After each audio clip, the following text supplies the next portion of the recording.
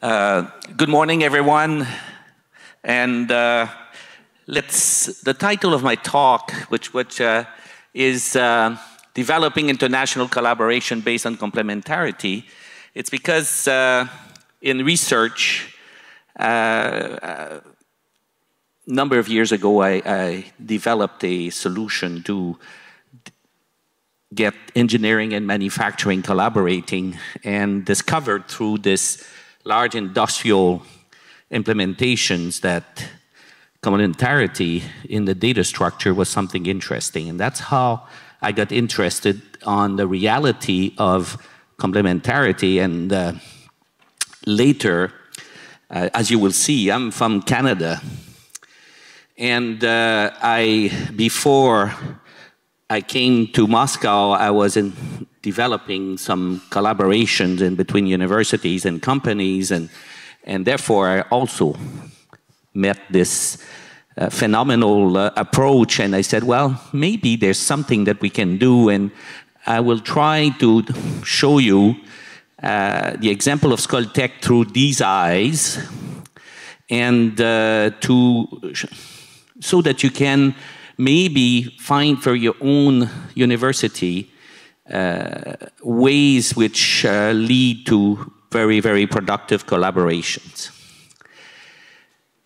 If you look at it, there is very, very strong business sector research that indicates that acquisition and strategic alliances that are based on complementarity of resources are more productive than those based on similarity.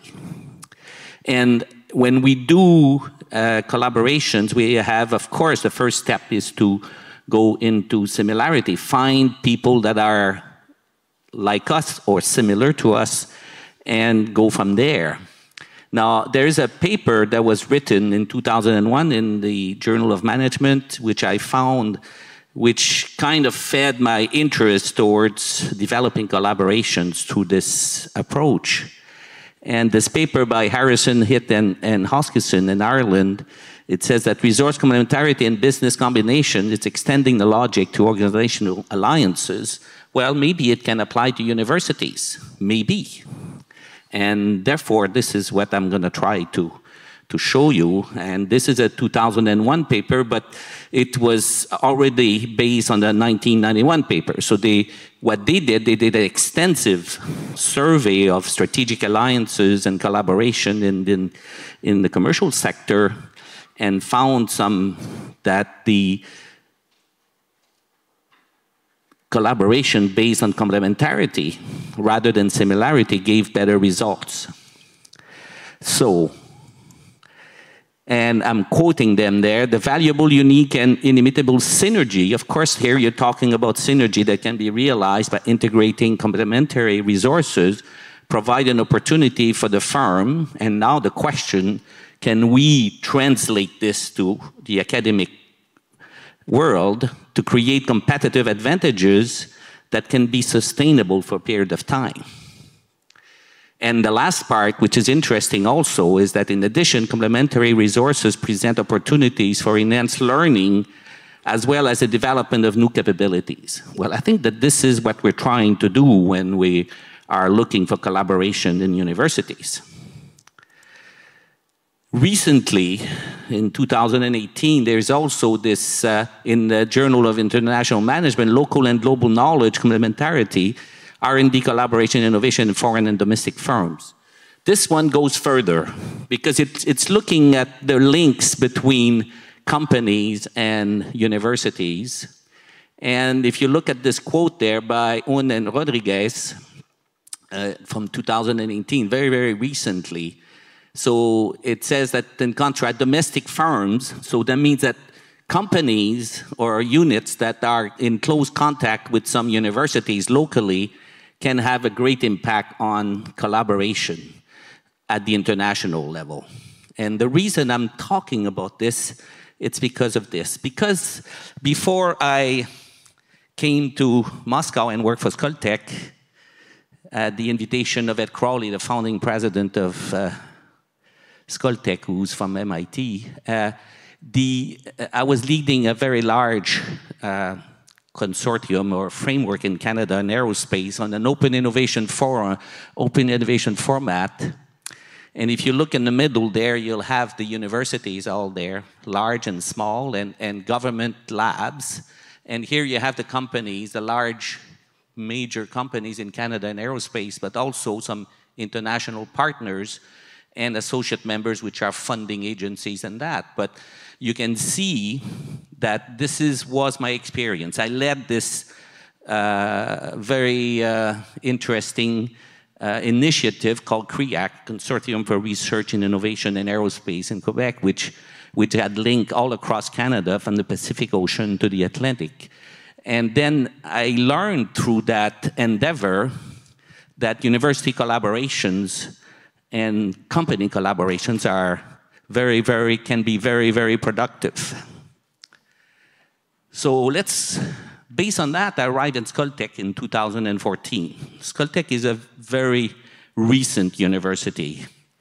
It will be 8 years next week. Okay, 8. So in phase 1, there was a very intense collaboration at the foundation there with MIT. And in the first phase, this collaboration was on all fronts. Recruitment of faculty, development of programs, starting courses, policies, campus, everything. Because Skoltech is started from scratch in 2011. In October 2011, Ed Crowley arrived in Moscow with his laptop, and that was it. Of course, some funding, but and MIT behind.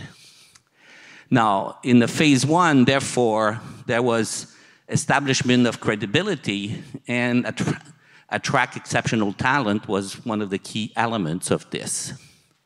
Now we're more today in the phase 2, and right from the beginning, we also developed a collaboration with the University of Calgary in Canada, and I will mention that later, give you a little more of an example on this. And now we expand the basis. Mind you, even though the generate and transfer knowledge was very, very important from the beginning, the idea of collaboration, international collaboration, was strong from the beginning. And now in the phase 2, here MIT was involved in all phases. In the second phase, we developed 19 collaborative research projects with them, and some, but less on the organization front and more on the research side. And now as we're getting to phase 3 and we're starting a strategic collaboration with TUM, we extend, on more North America and Europe and Pacific, Asia Pacific, and then we're looking at some more selective partnerships there. So that was the beginning, less than 8 years ago.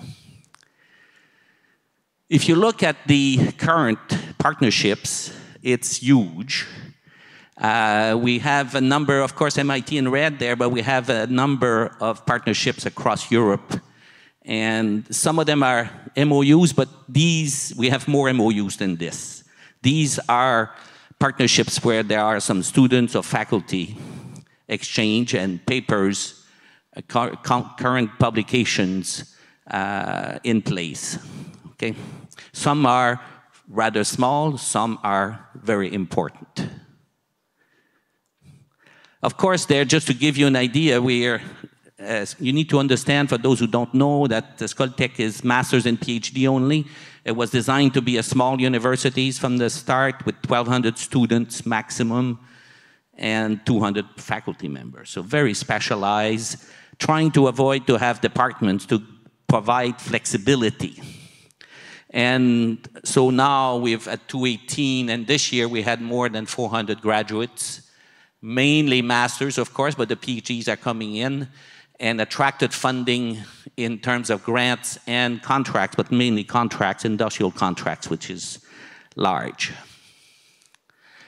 If you look at the co-authored publications, in fact, you know what's amazing is that we realize that our faculty, which is 140 now, have written publications with 800 institutions in the world. The reason it's very simple is that if you recruit international faculty that have their own network, well, it multiplies. So we have 208 publications with North America, 500 with Europe, and then 142 with Asia, mostly China. And we have some partners here which are in different fields, and you'll see that we are quite focused. So the importance of publication here, I just want to give you a brief overview of prominence, which is hot topics in which we're involved in. And of course, from the beginning, since Skoltech had to be small and to perform, the areas of selected were to be in the prominence. So the biggest one, which you can see here, is bio. And the CRISPR research with NIH and so on, it has been a strong part. And here you have materials, photonics, and AI, and some engineering, energy here related. All right, so these are the very focused areas of research at Skoltech and teaching.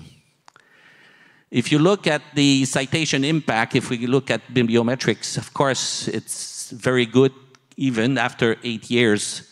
It's almost 8 years. It's very, very strong because we recruit faculty based on those criteria. And this is the thing. Of course, you know, we can maybe look a little bit like MIT is much higher than us and much higher than us, but we are really competing on some very strong foot, but limited in scope, right? You have to find here that these are the only areas where we are, okay? So highly selective. If you look at now, Skoltech was created on a collaboration basis, like I said, very much on complementarity. Can we say that we were complementary to MIT at the beginning? I would say no. Because, well, we were non-existent from the beginning, right? And therefore, it was Big Brother that's bringing us forward. We have domains, of course, Center for Data Intensive Science and Engineering, very strong IT and data science. This is the largest one. Life Sciences and Health, and we have a new one there, Neurobiology and Brain Restoration, and we have Agriculture joining now. And we have cutting-edge advanced engineering, design, manufacturing, space, and hydrocarbon recovery, which I'll talk a little later, which is so important for Russia. And then energy storage, energy science and technology, smart grids, photonics, and quantum materials, and advanced studies, which is mathematics and physics, really pure mathematics. Now, there is this box here at the beginning, which is the Center for Entrepreneurship and Innovation. Today, as you know, I was hearing it a lot yesterday, that you cannot have a university without having some focus on innovation, how you entrepreneurship and innovation, and this is extremely important. And this is touching all, and this is something that we are working very intensely. Just to give you a quick, we are 140 faculty, aiming to be 200 by 2023, 2024.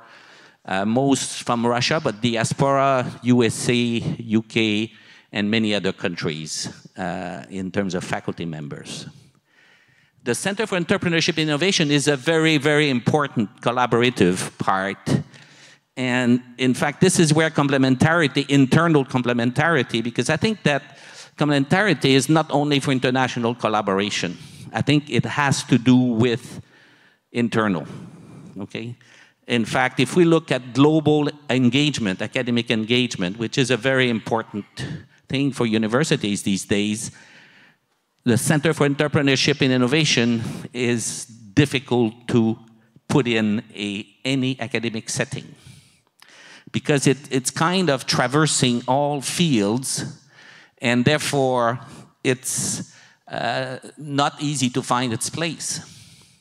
And if you look at MIT, and if you look at any of the top universities, I think we still have some ways to go to integrate this.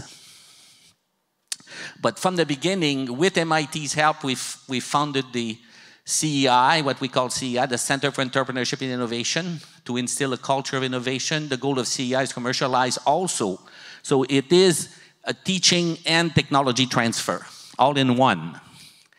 And also trying to do cutting-edge research entrepreneurship, but mainly education, innovation assistance, mentoring, catalyst program, workshops and events, EI, workshops and events, and knowledge transfer office, and translational research innovation program, where our students and faculty can apply to get some startups going.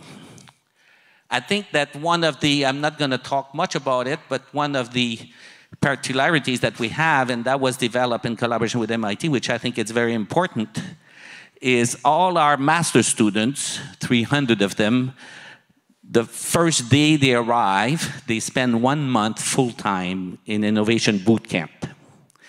We take them from their science background, strong science background or engineering, and we put them in a series of exercises to break the mold of pure science or pure engineering, to see you can do something else. You can learn to build an idea, you can learn to pitch it, to present it to commercially to people, and therefore you can do something else. All right? So 3.5 weeks, they start 1st of September, and they finish around the 27th, 28th, and they learn how to be good in something they don't know about, and how to work in teams, how to be mentored by experienced people, and so on. So this is called the Innovation Workshop. The first version of it was done with 20 students at MIT, and now it's done with 300. So the challenge is to make it work with 300, all right, in one very intense. And from there, then the students go to their normal programs. But they have this intense infusion of innovation. And I think that, to me, the intensity is something that's very important. And active learning, yesterday, and I totally agree, that learning has to be active, and therefore we do have an independent study period, which we, in January, like they have at MIT, where we have students presenting their own courses, faculty also short courses to teach different things, and you have the innovation workshop, which you can call it, it's a boot camp, and that could be, and then you have some students there learning to do some biology, even though they could be from physics. All right? So, and everybody goes to the Fab Lab and learns how to make things. Education, just very quickly, we're about 1,000 students now, 600 masters, 400 PhD, with 32%. We used to be 38% female, now we're at 32, but this is the good ratio. 16 to 20% international students, and 140 and 200 courses. So a fair amount of courses and laboratories where students can learn. Of course, this comes also with a phenomenal campus, which we're just moving in. You see this picture here. This is 140,000 square meters. This is a big facility. It was designed by Herzog de Meuron. It just won the UNESCO University Campus Prize. You see that this is the offices and 2 inner rings, and the laboratories are these. And this is what you see here is this inner yard here, all right? This is the inside of, and this is one lab here, and this is one of the inner rings. We've moved there in offices and classrooms. We have a student cohort space and library which is being delivered, and we started to move research and teaching laboratories, and this is a huge challenge for the next 2 years, is because now we've built 27 research and teaching laboratory in our temporary building, and we're moving to this facility now in the next 2 years.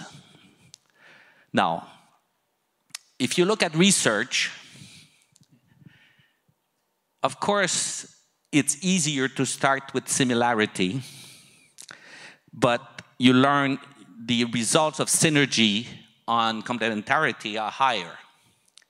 But the evidence shows, the research evidence shows that the existence of complementary resources is a necessary but insufficient condition to achieve synergy. So, just to come back, the complementarity approach will provide higher results, but it needs to be fed properly, effectively integrated and managed to realize synergy, and that's from the same paper. I'm bringing that because Skoltech is developed in a very peculiar environment, which is the one of the Skolkovo Innovation Center. We are a player in this. See, the campus that I showed you is this. This is our campus. We used to be a temporary campus is here, in the building 3 here. And now you have Renova Lab, you have corporate laboratories, you have the new Sberbank R&D Center, which will have 12,000 people working in there, and then there is spaces for startups, us, residential, so it's real city with residential. There is a gymnasium, preschool and school, up to high school, and this is the space for startups. So it's a whole city right in the suburb of Moscow. So we are a player. Now, complementarity is obviously there because you have startups here, and therefore we could say that we could, and you have large companies. But to make it work, and this is my experience in Canada, it requires some very careful management. It requires some very thoughtful process ideas and people that really believe into it and can make it work. If you look at the Skoltech, we're here. We have links with international universities. We recruit very good students, and we have technology cooperation, collaborations, and then we have industrial companies, participants of the Technopark, the city of Moscow is involved, and venture funds. But it doesn't mean that automatically works well. I think what I'm starting to realize as a university, and I've been a university professor all my life, is that, you know, the university, we have a tendency to be in what people call us to be in the ivory tower, okay? And we are doing very well there. Generally, we do good research, we can, but then how well can we collaborate with all those people is still something to be developed. And I think that this is a challenge for us, and there is so much to leverage for the future there. Because international collaboration is not only for us to do, but also for all the startups and the larger companies to work with. If you look at our startups, we are in 2018 in these are internal to Skoltech, 17 and 26 are SK residents. I mean, they are now accepted within the Skolkovo Innovation Center and have support over there, but they're still Skoltech companies. Now, I think this collaboration is not perfect. I think that this is something that still needs to be done, and it's a perfection, but we are really, really moving. And I think that this innovation, and I don't have a lot of time to talk to you about the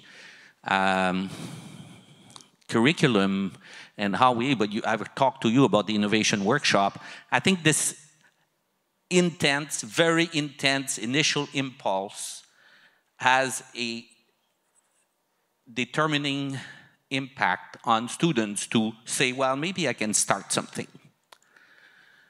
Research facilities, of course, you know, you need to be active learning. You need to learn from doing things. Yesterday we talked about social sciences, and you need to be on the streets and learn from the streets and the art. Well, in science and engineering, you need laboratories to work, and you need students to go in companies. But this is something that still we could talk much more about. Let's talk to you about one of those. I think one of the best example of complementarity is the laboratory of energy or oil recovery. This is the facility here, and it was developed in collaboration with the University of Calgary. Professor Raj Mehta here is key to this. And then we have Professor Sheremetsin from Skoltech. These two guys made it happen. And there is it's all about deep recovery there and difficult to recovery oil. And so the complementarity there is that University of Calgary had developed this technology for research in deep drilling and simulation of extraction deep under the ground. And then we were looking for solutions to implement it. And this was the phenomenal collaboration, which is still ongoing. If you look at it, what have we done? I think that we've done graduate student exchange, joint courses to a certain extent, and faculty. Now, we have researchers and laboratories, Skoltech and Calgary, which are complementary, but still need research infrastructure, capacity building. But now, I think we need to develop joint PhD, joint research project, and new enterprises in Russia and Canada. I think that these guys are the key. So I think that this is something that I want to mention, which is the big difference from the business perspective. So differences to take into account is that universities are not companies. I'm not trying to tell you here that universities are companies. I'm trying to tell you that we can adapt what they've learned, and collaborations most often are from bottom up, okay? And if we sign MOU to make them live, to me, we absolutely need concrete projects and faculty members, researchers who are involved from the beginning. So this is a big difference. It's not a top-down, most of the time, top-down thing. And we need to absolutely remember that our goal is not to make money, it's to educate students, right? Which will be responsible, competent, and open contributors to the world. This is our most important. And this is the highest value that we can bring, and these are our most important ambassadors. And one very important goal of university international collaboration, to me, is world peace. Because I think that if we have people talking to each other, exchanging ideas, like I saw here, and QS is certainly one organization which is promoting this. I think that this is for the better of the world, and this is extremely important for the future of our planet. And I think that it's only when we have world peace that we can hope to develop a fruitful, sustainable future for our planet. I think it has to start there. And I think that the more universities manage to develop deeper collaboration, and I urge you to look at the complementarity approach like we're doing, like we would like to do more, that we will develop very, very meaningful collaborations for the future. So thank you very much, and if you have any questions, I'll be happy to answer. Thank you.